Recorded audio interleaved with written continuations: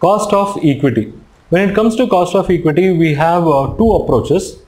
Number one, based on dividend model. Number two, based on CAPM model, that is capital asset pricing model. Okay. So again, within dividend, we have two models. One, it is no growth model. The other one is called as growth model. And CAPM, yes, we have only one now. So first what we'll do, we'll take cost of equity KE using dividend no growth model. Using dividend no growth model. Okay. In such case, what is going to be the formula? Cost of equity is going to be D1 divided by P0. This is going to be the formula. So what is this D1? D1 is nothing but expected dividend. D1 is nothing but expected dividend. But as I told you, this is no growth model. So this expected dividend is nothing but it will be same as previous year dividend. So I can say D1 will be equal to D0.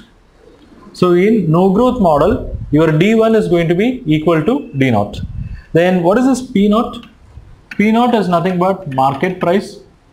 Okay. So if there is any flotation cost associated with issue of equity, then that got to be deducted. In such case, formula will be modified like this: D1 divided by P0 minus F, where F stands for flotation cost. So this is going to be the cost of equity formula when you are following dividend model, no growth. Okay. Now let's see what is going to be the formula if it is going to be cost of equity dividend growth model. If it is going to be dividend growth model. So in case of growth model, the formula is like this: KE is equal to D1 divided by P0 plus G. So what is D1? D1 is nothing but expected dividend. But since there is a growth element, we have a formula for D1. D1 is nothing but D0 multiplied by 1 plus G. So D0 is past dividend, that multiplied by growth will give D1. So this is very critical. So in this way we will find out D1. That D1 got to be divided by P0, and if there is any flotation cost, that got to be subtracted. Then what is G? G stands for growth rate. G is equal to growth rate. So how this growth rate can be inferred? It can be inferred by going through past data.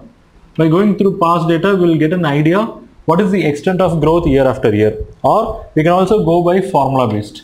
Formula we have G is equal to B multiplied by R. So what is B, what is R? B stands for retention ratio.